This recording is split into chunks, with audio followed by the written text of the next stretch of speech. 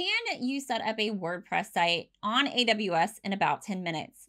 I'm going to show you a service that claims to do just that. My name is Michelle, and I release videos on marketing, websites, and all things design. So if you find this information helpful, please be sure to give the video a like and consider subscribing if you enjoy these types of topics. Today, I'm going to introduce you to oneclicksetup.com, which allows you to launch a WordPress site on AWS in just minutes. When you host on AWS, you can actually save money on hosting by using their dedicated servers. AWS offers the fastest and most secure servers in the world. That's just going to give your site that extra protection that it needs and the speed to make your site run pretty quickly. If you're curious about pricing, with oneclicksetup.com, you can install a server with a one-time installation fee of $99. Now, they do offer a couple of add-ons. So you can connect a domain that you already have, and that is a $10 fee.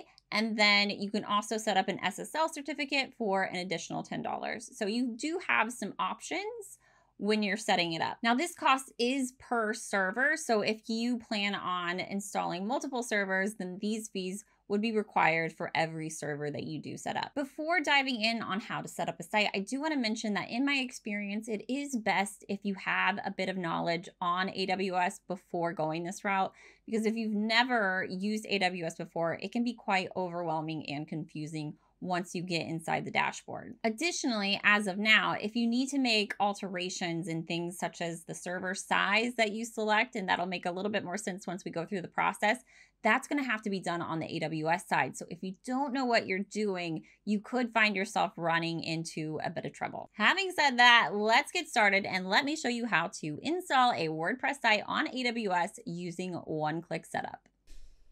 The very first thing that we need to do is go to aws.amazon.com. We need to make sure that we have an account first before we go to one-click setup. So all you need to do when you get to this landing page is either, if you already have an account, then you can log in, but sign into the console is the button that you would click. And then we want to actually create a new AWS account. So what you would do is enter in your email address, and then you can choose a name for your account. So I'm going to go ahead and fill those details in there, and then I'm going to hit verify email address. So they've sent an email to my account. All I need to do now is insert the verification code that was sent to me. With my one-time verification code in there, I'm just going to hit verify. And then now it's time for me to set a user password. I will fill this out. Once you have your user password and you have it typed in there for a second time to confirm it, then we continue to step 1 of 5. So we've got a few more details. I'm going to fill this out, and then we'll move to step 2. The same thing goes for this screen. You're going to fill out some information. I'm going to go past it because you don't need to see all the details, but just make sure that you fill out your billing information and then continue on to the next step. The next screen is going to ask you to confirm your identity, so you can put your mobile phone number in and verify that way. Step 4 of 5, you're going to get that verification to your phone. You just need to pop that in and hit continue. And then the final screen here, just select your support plan. All you need to do is just choose basic support free and then complete sign up.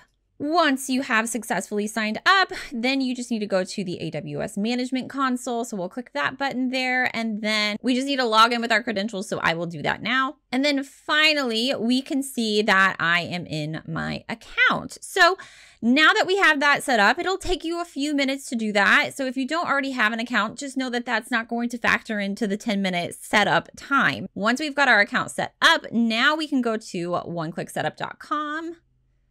And we are going to want to create an account here. So I'll just click this button. You'll put your name, your email, and your password in, and then agree to the terms. All we need to do is hit the sign up button. And then we can see that we are ready to connect to our AWS account. So I would just click this button, connect to AWS.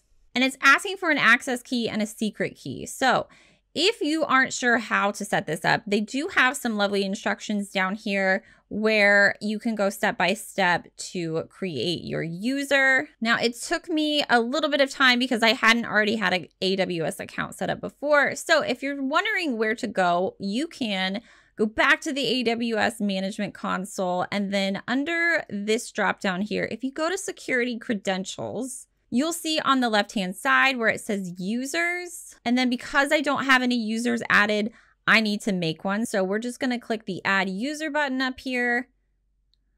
I'm going to give myself a username. I'm just going to say Michelle Test for now. And then I want to select access key, programmatic access. And then we're going to go next to permissions because we do need to make sure that we have permissions set. So the first thing you'll do is you'll come over to this tab here that says attach existing policies directly.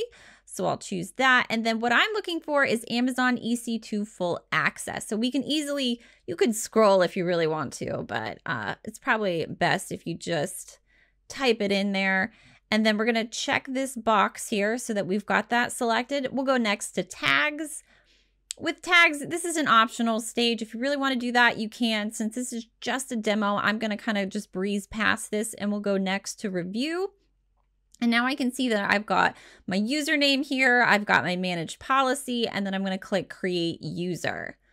So now that it's created, I have my credentials. You can see that I have got an access key and a secret access key. I highly recommend you guys just download the CSV file so that you can make sure that you've got a copy of this somewhere. If you navigate away from the screen, you're not going to be able to see your secret access key unless you write it down. So if you want to write it down somewhere, do that. Otherwise, you could easily just click this button to download your credentials there.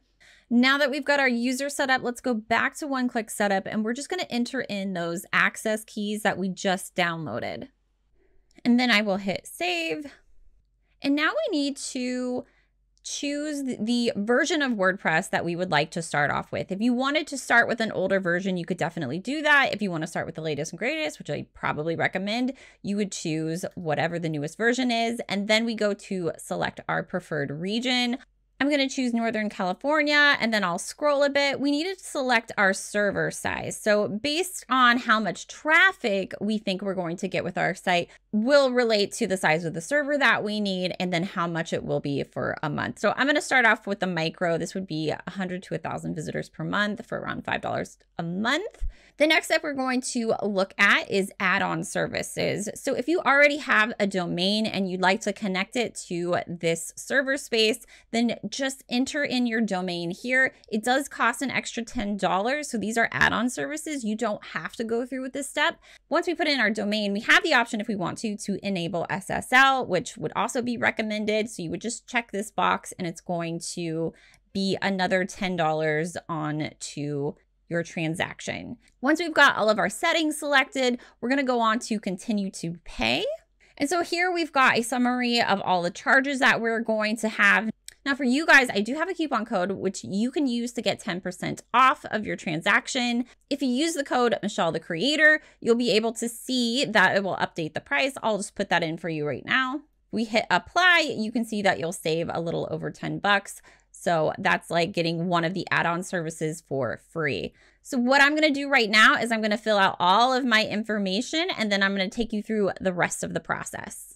I can see that my setup was completed correctly. It's going to take about 10 minutes to finish completing the server, but once that time is up, you're going to see a little refresh button pop up at the bottom, and then we're going to just click that, and then you should get your details in order to finish setting up your site. Okay, now we can see the refresh status button has popped up, so I'm just going to click that really quickly. Once it finishes installing WordPress on your server, you can then click the refresh status button again. I can see that I've got my location, my expected monthly traffic, and then my public IP address. So I'm going to continue on with setting up my custom domain. So I will click this button here, and then it just tells me that I need to add this record to my DNS settings. So I'm going to do that really quickly, and I'll be back in a second. I'm going to click verify to see if it has successfully been connected. Looks like it has been. So to finish setting up my WordPress site, I could click this link right here.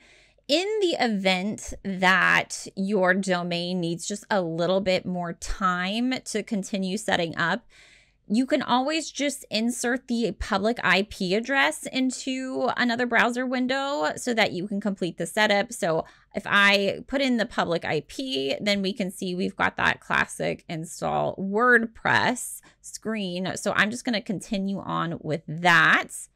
And then I need to add in the database name, username, password, and host. So I'll hit let's go. There's some details that I'll need to go back and grab. The database username is WordPress, and the database password is also listed right there. So let's just make sure that we've got that, and then we'll insert the password right there. We're going to add WordPress as our username as well, and then click submit. And then with those credentials, that was correct. So we'll just run the installation. And here's where you can give, your site title, your username, make sure that you save this password. We're just going to call this test WordPress site.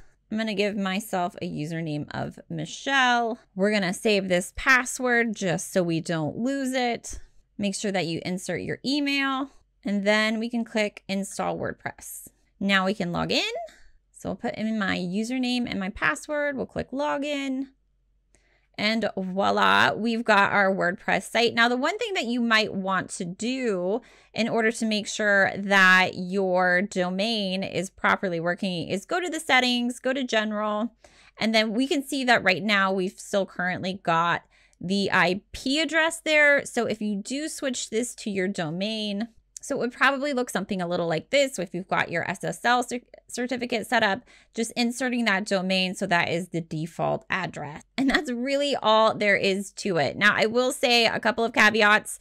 If you need to make adjustments to anything, that will have to be done in the AWS dashboard. And so if you just need a quick look at where to find things, if I go back to the dashboard here, we're going to go up to services, and then I'm going to search for EC2. We'll click on that. To find your server set up on the AWS dashboard, once you get to the EC2 dashboard, you're probably like, oh, I don't have any instances running, but you just need to make sure that you're choosing the correct location of your server. So if I set mine up on the Northern California, I need to make sure that I click that. And that way I can see that I've got one instance running there. So if you're having any trouble locating, that is where you'll find it so that you can make additional adjustments. I'm very interested in seeing if this is something that you're going to try. Let me know down in the comments if you think that this is going to make your life so much better, because if you've ever set up a WordPress site on AWS before, you know that it can kind of be a nightmare. And so hopefully this is a solution that can make your life so much easier. So I hope you found this information helpful. Thank you so much for watching. And as always, I'll see you in the next video.